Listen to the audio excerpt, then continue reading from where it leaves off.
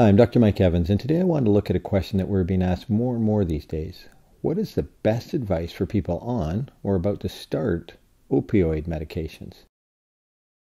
Now, an opioid is a pain reliever. Some examples include medications that you may have heard of, like codeine, Percocet, OxyContin, morphine, Vicodin, Duragesic, or the fentanyl patch, Dilaudid, and others. And today I'm talking about opioids and their specific role in what we call chronic non-cancer pain. So I'm not talking about those situations where patients take pain meds for end-of-life care or cancer pain or even for short-term pain, like when you break a bone or have an operation. A chronic pain could be something like a back pain that just doesn't go away. Now, chronic pain has a variety of definitions, but I tend to think of two main features. Timing. It lasts for longer than 3 to 4 months, beyond the expected time for normal tissue healing. And secondly, function. It adversely affects the well-being of the individual. So these people are in pain most of the day, most days. In some ways, this story is as much about me as it is you. And by me, I mean those of us in the medical community. Let's go back in time a bit to the late 1980s. During that decade, there was a movement within medicine to increase awareness of pain in our patients and to be more aggressive in treating pain. This made sense, I think, and still does. Pain, especially the constant type, can be a life record. It's hard to get up in the morning, hard to go to work, hard to hang with friends and family, which is why treating pain is so very important.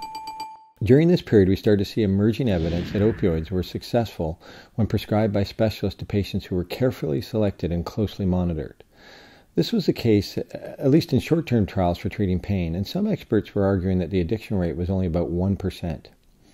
Many in the medical community interpreted the evidence at that time as, okay, we're under treating pain because of our concerns around addiction and side effects, but it looks as if you are truly in pain, you can't get addicted. But what we've learned since then, especially in the last few years, is that the truth is more complicated than that. Much more. Although the intent was noble, I think we misled patients. The truth, or let's say the reality about using opioids, seems to fall into two categories: reassessing the downsides of opioids and reassessing the benefits of opioids. So let's start with the downsides. To do that, we need to get our terminology straight. Almost all patients who take opioids daily are physically dependent, in the sense that they will experience withdrawal symptoms if the opioid is suddenly stopped.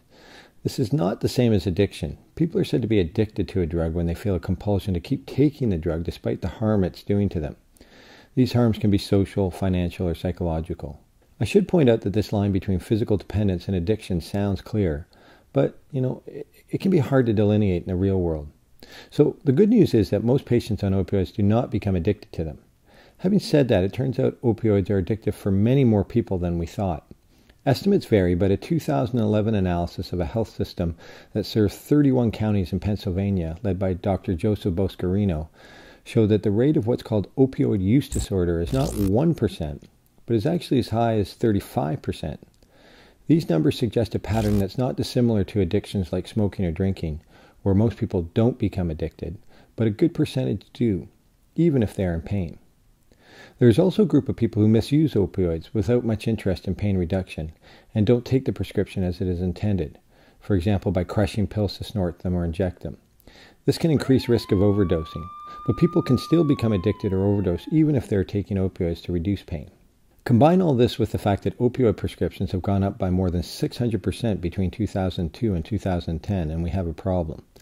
According to the Center for Disease Control and Prevention, or the CDC, we have more people addicted to prescription opioids than heroin and cocaine combined. These people are not just patients on high doses for a long time or the marginalized. These people can be CEOs, celebrities, stay-at-home moms, even your friends or family members. Also, opioids, like other medications, have side effects. For example, disordered breathing with sleep, increased falls and fractures, hormone problems like low testosterone, nausea, and constipation. I know I'm beginning to sound like one of those drug ads we see on TV, but let me ratchet it up even one more step. By some estimates, more than 100,000 North Americans have died of accidental prescription opioid overdoses over the last 20 years. Opioid overdose is now the second leading cause of unintentional death in the United States, second only to motor vehicle accidents.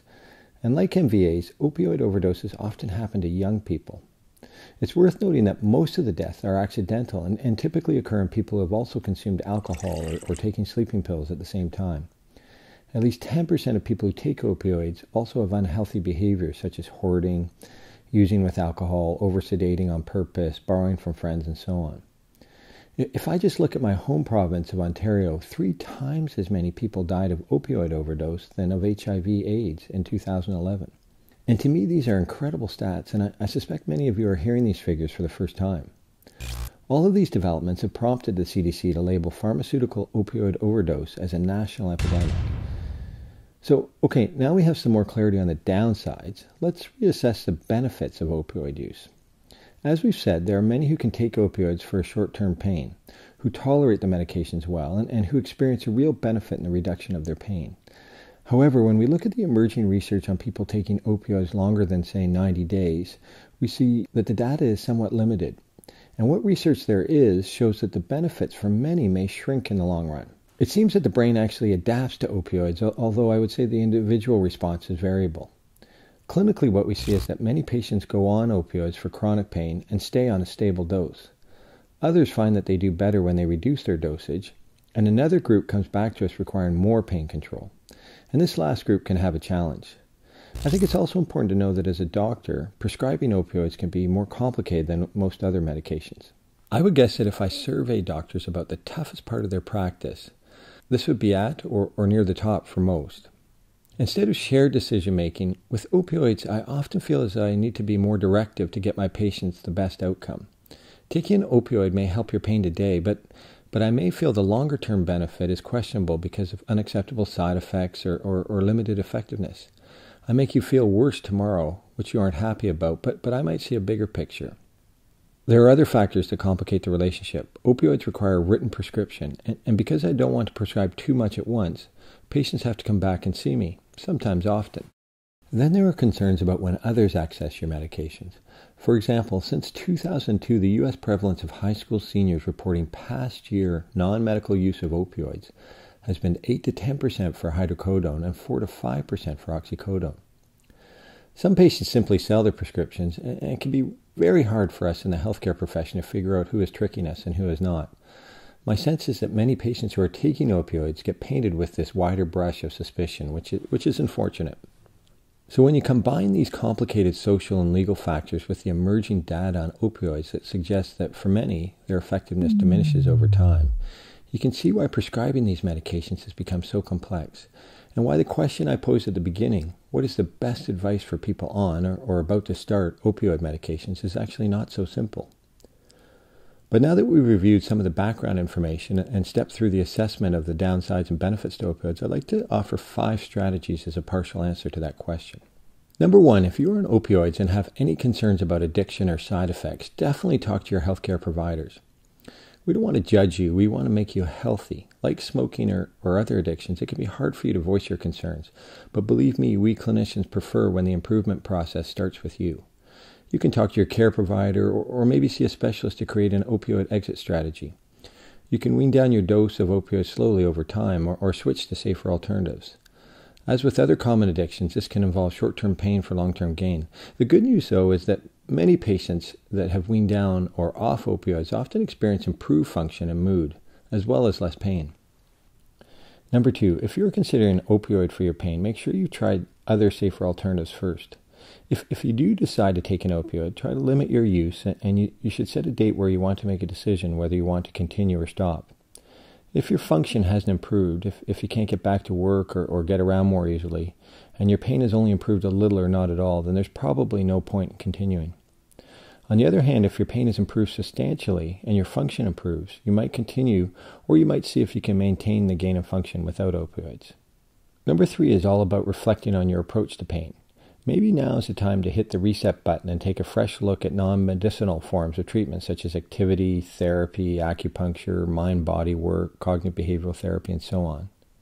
Maybe add a new clinician to your team or see what a chronic pain clinic has to offer to replace your medications. Number 4, make sure that people who you don't want to access your medications can't. Keep them in a safe spot. A locked box is a good idea, and give your pharmacist back any opioids you are not using. If we just look in Ontario, non-medical use of opioids ranks 3rd on the list of drugs of choice by students, and 67% are getting them from home. Number 5, don't increase your dose without supervision. And there is considerably more risk with higher dose medications like oxycodone, hydromorphone, or fentanyl patches than, say, Tylenol 3s. Have one prescriber that has a record of all your medications and stick to one pharmacy. And don't combine opioids with alcohol or other drugs, as that is where people seem to run into major problems. So to summarize, I think my objective in this lecture was to raise awareness of the changing thinking on opioids, not to make you feel guilty if you're taking opioids for pain. Chronic pain is something that needs to be treated, but I also felt that it was important to bring you up to speed on some of the concerns about opioids so that you can make better decisions. It's a new wrinkle and a challenge that both patients and healthcare providers are going to have to take on. Now think about it. Talk to your doctor about what the best strategy for you might be. I hope this helps.